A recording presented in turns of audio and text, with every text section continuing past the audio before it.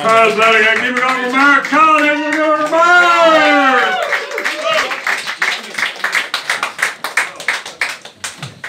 How you all doing? Well,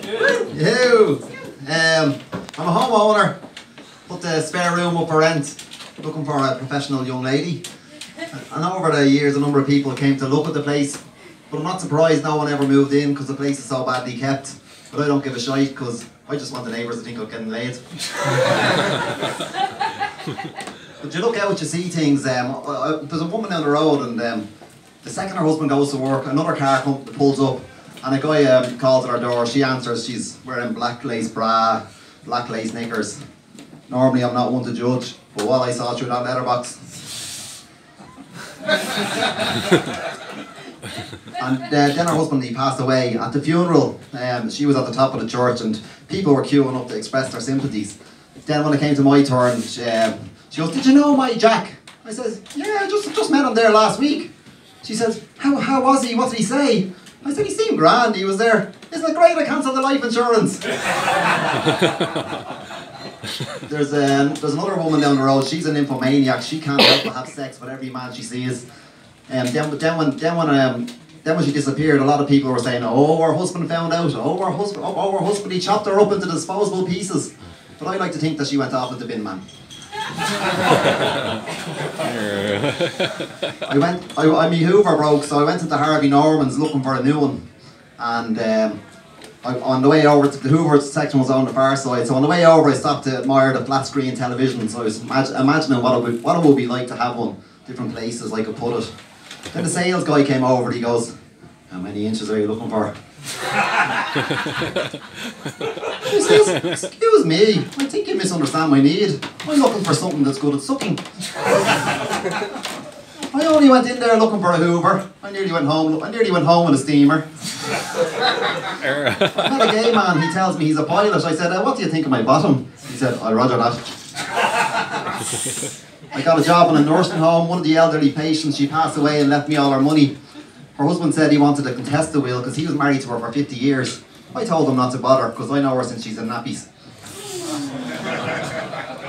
And then to cheer him up, I brought him on an all expenses paid trip to America.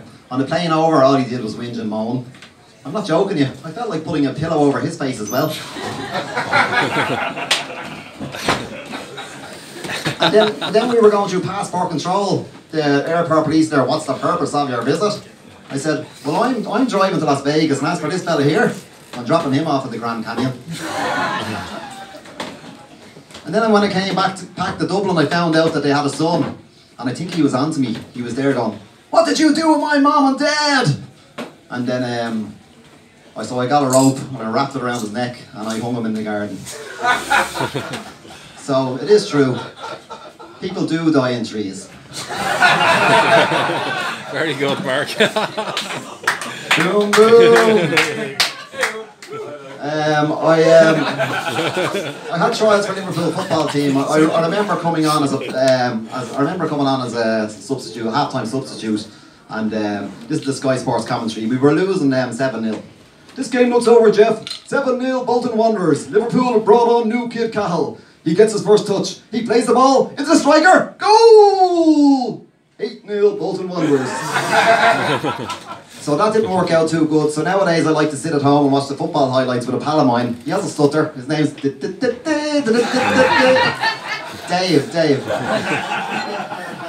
Dave's the type of fella.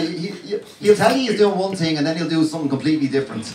We were in the queue signing up for Strictly Come Dancing. I said, "Dave, what dance are you doing?" He goes, "I'm doing the cha-cha-cha." And then he stuck his name down for the Charleston.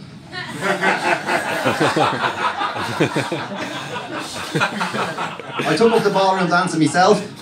I thought I was getting the hang of it, but my partner, she said she wanted me to be a bit more like Patrick Swayze. So I stuck worms up my nose and let her bury me.